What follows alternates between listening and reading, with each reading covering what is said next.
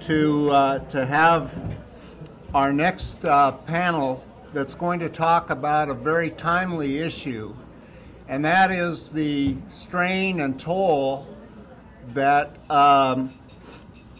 financial and monetary assessments and obligations, fines, and fees create within the system. This is one of those things that I think, along with a number of other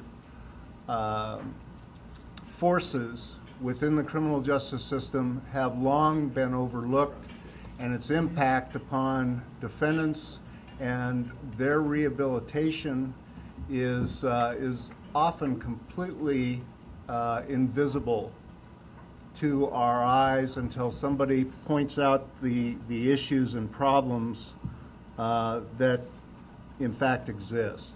And we're very fortunate to have a wonderful panel that's going to discuss that with us. And moderating the panel is Nicole Austin-Hillary from the Brennan Center, and I'll turn the matter over to Nicole's capable hands. Good morning. I'm so happy to see so many of you here this morning to discuss what is such an important topic as we are in this vital period where we are talking about how we strengthen our criminal justice system, how we reform it, how we make it more fair and equitable. So I'm very pleased to be here this morning with this wonderful panel. Again, I'm Nicole Austin-Hillary. I'm the Director and Counsel of the Washington office of the Brennan Center for Justice. We are a national legal advocacy think tank that works on issues of democracy and justice, and we like to do what we call fix those broken parts of our systems of democracy and justice. And this issue of fees and fines is indeed one of those areas that we cover. I'm so pleased to be joined this morning by this wonderful panel, and I will just do a very brief introduction of each of them because I want us to get right into this very timely discussion.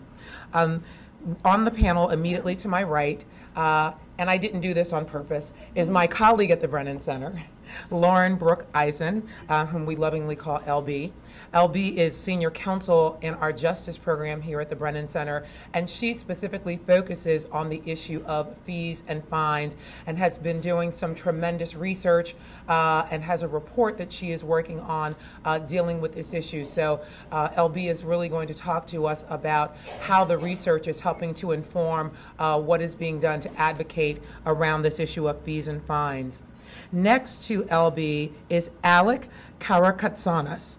Alec is the founder and executive director of the Civil Rights Corps here in Washington, D.C., and works very intensely on litigation around fees and fines issues. So we'll be talking to us about some of that litigation and how it has been shaping up.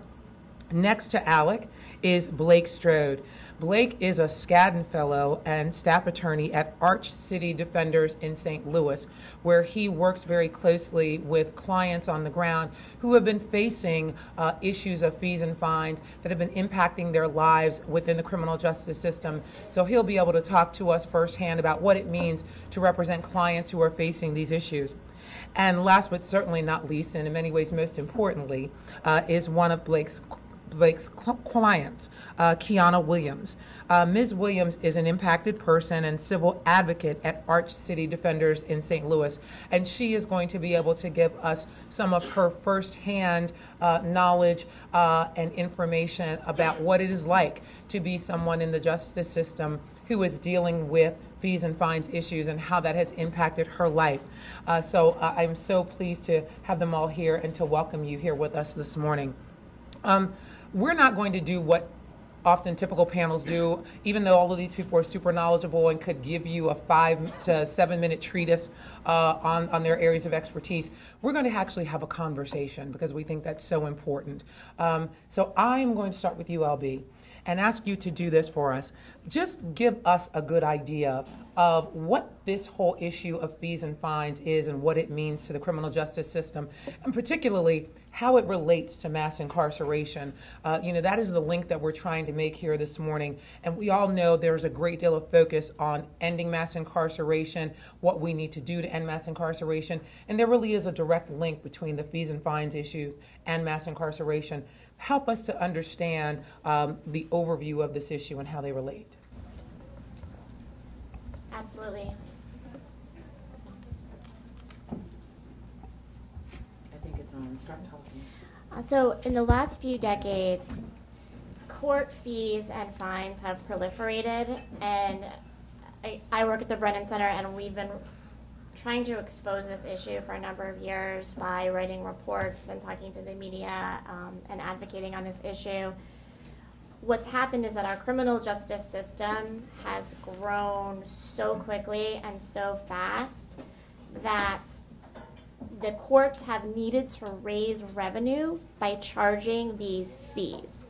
So in the criminal justice system, there's restitution, which is when you pay back the person you allegedly wronged, right? And then there's the fines, which are actually considered punishment.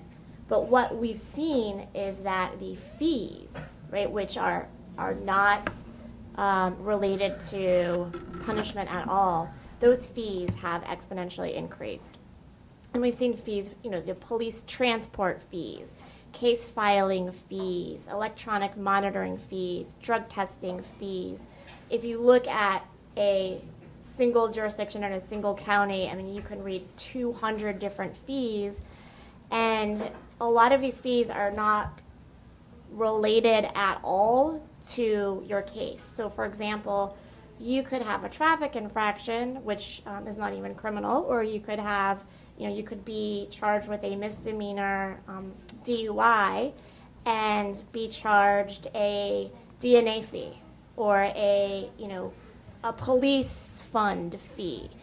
And the reason that we're seeing all of these is that the legislatures in states have been faced with huge fiscal burdens, and they're just not adequately funding the courts. They're not funding the judiciary. And in terms of mass incarceration, the way that this affects mass incarceration is that what happens, and you'll hear from others on the panel, but what happens when you can't pay off these fees is that you then are saddled with interest fees. And you're saddled, Washington State, for example, has a 12% interest fee on all of these types of criminal justice fees if you can't pay them. And so your license will get suspended if you can't pay these fees. You may get revoked from probation or parole if you have criminal justice debt on your record.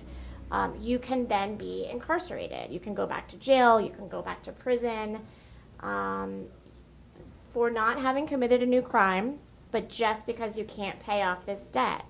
So what happens is those fees become part of your conditions when you're on probation, when you're on parole. A probation officer meets with you and says, well, you're compliant, you're passing your drug tests and you're going to work, but it looks like you're not able to pay off these fees, and in a lot of states you can actually be jailed for that.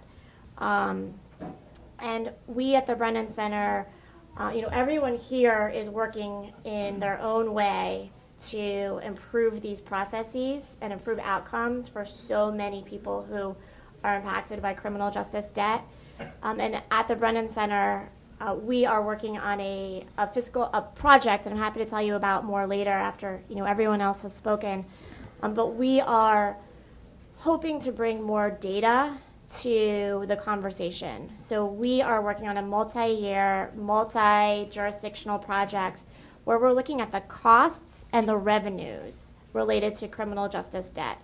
So what we're doing is we are really looking at the balance sheets in these counties and in these states, and we're asking, okay, what are the costs of collecting these fees and fines for the court, for all of the impacted agencies, the judiciary, the law enforcement, the probation departments, the sheriff's office. And then we're looking at the revenues, and we're nursing this theory that in almost all of these cases, the revenue will likely not be justified in terms of how expensive it is to levy these fees, to collect these fees. Additionally, we're also looking at, the public policy aspects of this. We are saddling the poorest people in our criminal justice system with all of this debt, right? We're creating this user-funded court system. So there are a lot of statistics indicating that 80% of defendants across the country qualify for indigent defense. Is that the population that should be funding the courts? So these are the questions that we're grappling with, and I'm happy to talk to you in more detail about the quantitative and qualitative methodology. But I'd love for all the other panelists to talk about what they're doing on this issue. Thank you, LB. And LB, do you want to mention just quickly the criminal justice debt report that folks know is a resource? Sure. So I've brought a few of these reports, and they're also online. This is a 2010 report that we published that looks at the 15 states that house the most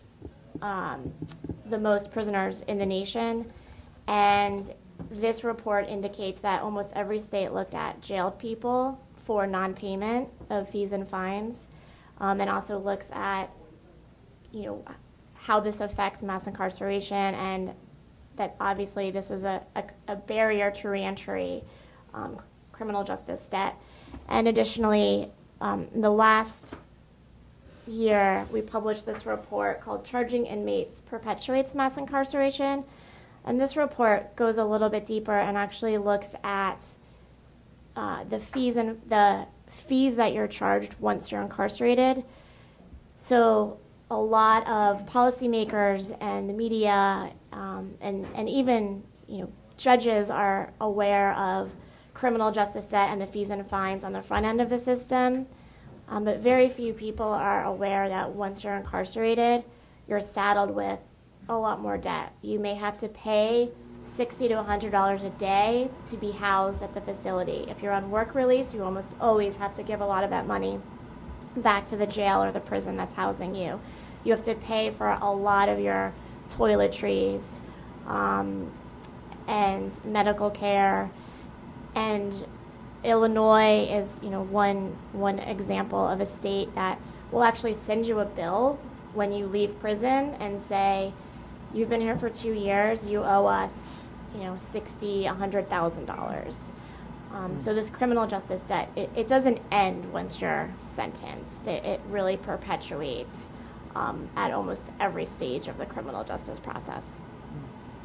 Thanks, LB. And one of the things I also wanted to point out is we wanted to really put together a well-rounded panel so that you could hear from the various perspectives of all the stakeholders who have an impact on this issue. One of the areas where we were not able to bring a panelist up with us was with respect to the judiciary. We really wanted to hear from one of the judges. I do know that we have some judges here in the room. I won't call them out. I'm smiling at some of them right now, who I know are experts on this issue. Judge Donald.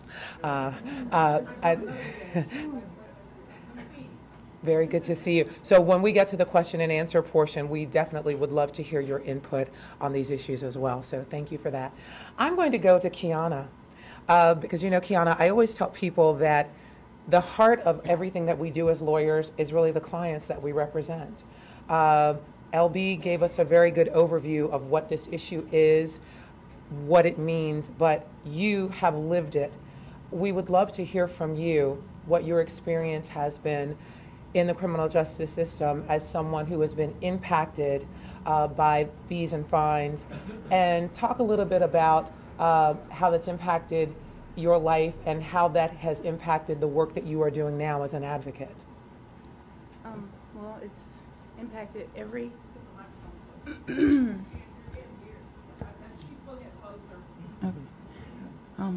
it's impacted every aspect of my life. For almost about 20 years now. I received my first traffic ticket maybe about 16 years ago, and I could not pay that. I would go to court every month and pay on it as much as I could. And on the merit of that, I received other traffic tickets. And, you know, I tried to turn myself in a few times to relieve myself of this debt. They wouldn't take me. Most of the time, they wouldn't take me. They just wanted the money. I've been homeless. I've lived in my car. That was my purpose for driving.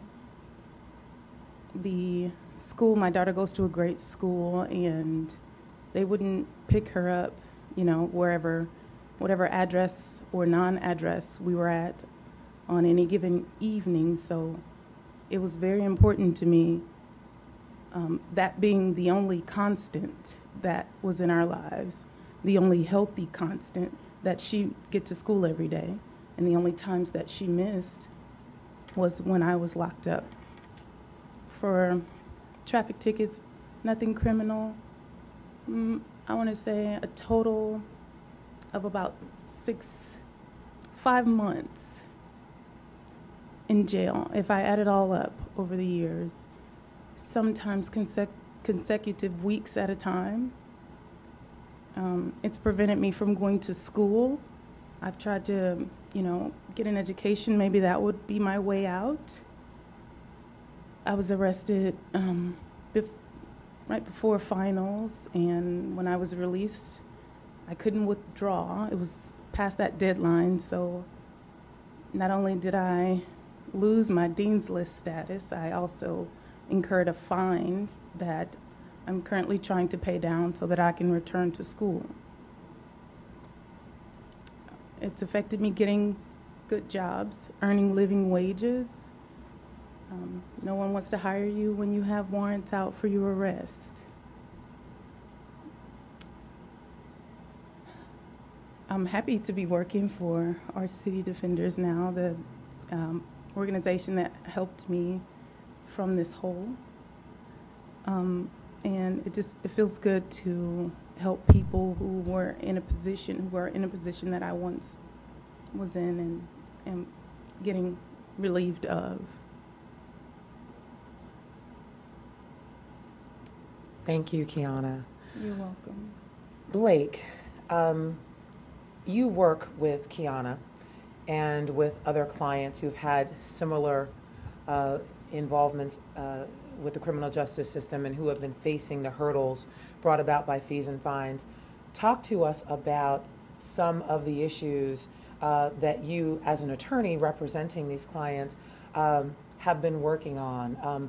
What are the ways that you have to try to be creative and strategic to figure out how you help your clients overcome the hurdles of fees and fines, and how you then help them to become reintegrated into the community such that they can become productive and get the kinds of educations and home lives that so many of us strive for?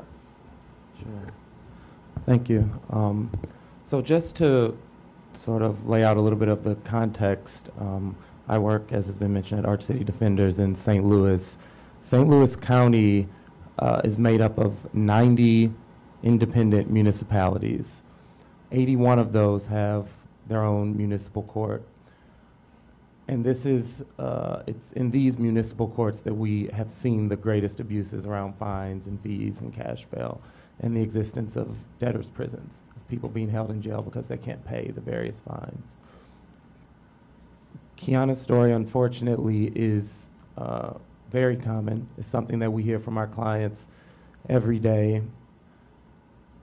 It, in almost every case, starts with a very minor traffic ticket. Failure to register a vehicle, failure to signal, maybe a speeding ticket, something that our clients can't pay. Many of our clients are homeless. All of them are poor, many unemployed, excuse me. For many of them, their only source of income are federal benefits. And so, you know, usually when I am sort of explaining to people our work, I start out and ask, you know, whether folks have had experience with traffic tickets, and every hand in the room goes up. And once we get to the point where we start describing the experiences that our clients have had being held in jail multiple days, there's always this sort of cognitive dissonance between the infraction that they've been charged with and the penalty that they've, or the punishment that they've been forced to endure. Lauren mentioned in her comments that the sort of profit motive behind this in many of these municipalities. A lot of the attention in St. Louis came about after the killing of Michael Brown and was focused on Ferguson. In Ferguson, which is a city of about 20,000 people, the gross, I don't have the numbers right off the top of my head, but I just looked at this the other day, the gross revenue that was being raked in by the municipal court was somewhere in the order of $2 million a year, which is, for a city Ferguson size and with its level of income tax base, is a very important source of revenue. I don't know if you know, Alec, off the top of your head, the percentage, but I think it was somewhere around that 25–30% mark of the overall revenue for the city. And that's very common in a lot of these, frankly, poorer, cash-strapped cities in St. Louis County. So tickets, court fines, fees become a really important source of revenue, and our clients bear the brunt of that. Our work has been focused both on the direct services in these 81 municipal courts in St. Louis County, going out, representing people in front of prosecutors that are seeking money that they can't pay, having indigency hearings to show the court that they can't pay the fines that have been assessed, getting charges amended and fines abated. And my work is actually primarily focused on civil rights cases, working with Alec and other co-counsel to bring a number of class action debtors prison suits against now 15 different towns in St. Louis County. So in 2015, we filed 4 different suits. 4 were actually filed before I even began, against Ferguson, Jennings, St. Anne, Valdez City, 4 different municipalities in St. Louis County. And in 2016, we've now filed against another 15, excuse me. We filed 2 more this week, so we've been very busy. 15 municipalities in St. Louis County for the practice of jailing people who are too poor to pay fines and fees. We've seen in 3 cases at least, we've had settlements, one a class-wide settlement against the city of Jennings for $4.75 million for a class of about 2,000 people, which comes to a per diem amount of about $430, I think, dollars a day for people who were jailed for being too poor to pay fines. And it's not enough. It's not enough for people like Kiana, who sat in jail because of their poverty, but it's the largest class-wide settlement for a debtor's prison case that we've seen, and we're using that as a building block going forward. In terms of the sort of direct service aspect and connecting people with social services and getting them in housing, this is sort of the front lines of our work, and fortunately we have some relative success stories where we've seen people really go from living day to day in fear that they're going to be picked up, that they're going to be arrested, in jail, taken away from their families, lose housing, lose jobs, not be able to return to school. We've seen clients go from that sort of dire situation to having really stable housing and employment, being connected sometimes with a really crucial drug treatment, other social services through some of our partners, which are really important when we're working with vulnerable communities. And that remains really the core of what we do. I mean, it's really necessary, I think, when we talk about these broader issues of fines and fees, to listen to the stories of people like Kiana, who, you know, hopefully you'll hear a little bit more about some of her specific experiences, but only by listening to our clients have we even learned some of these broader systemic issues. And I think that's what continues to inform our work and what we continue to focus on a day-to-day basis.